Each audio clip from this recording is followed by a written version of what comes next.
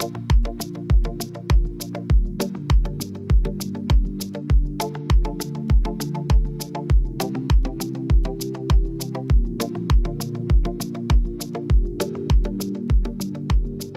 guys, welcome to the channel. In this video, we're going to go through one of the options available to create a job in Azure Synapse. We'll do this using the Copy Data Job tool. Let's dive right in. In our Synapse environment, we're going to head over into the database section. And you can see here we have our dedicated SQL pool here called SQL Pool 1. You can see it's empty and it has no tables. And what we're going to do is pull data in here from our Azure SQL database. I'll flip into our Azure SQL database, and over here you can see that we have a sample database here called AdventureWorks LT. We'll copy these tables over into the dedicated SQL pool that I showed you a second ago using the Copy Data tool in Azure Synapse. Back in our Synapse Studio, we'll select the Integrate button here, and on this page we'll select the plus button and look for where it says Copy Data Tool. Select it and you see a new page come up.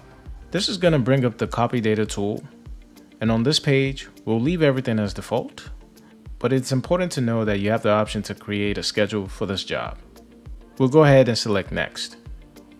On this page we'll add our data source, which is Azure SQL Database. Select New Connection, and since I know this is under Azure, I'll select Azure and look for Azure SQL Database. Here it is. Click on it and press Continue at the bottom. On this page, we'll name our connection AdventureWorks DB.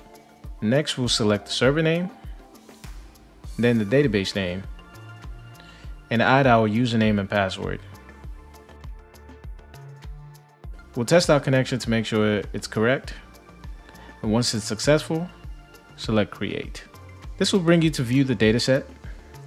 You can ignore my password save suggestion. And you can see we have our AdventureWorks LT database here. And you have the option to preview each table like so.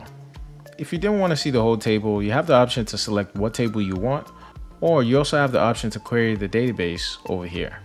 We'll go back to selecting the tables and choose all tables and hit Next. You can also preview the tables here as well as apply filters.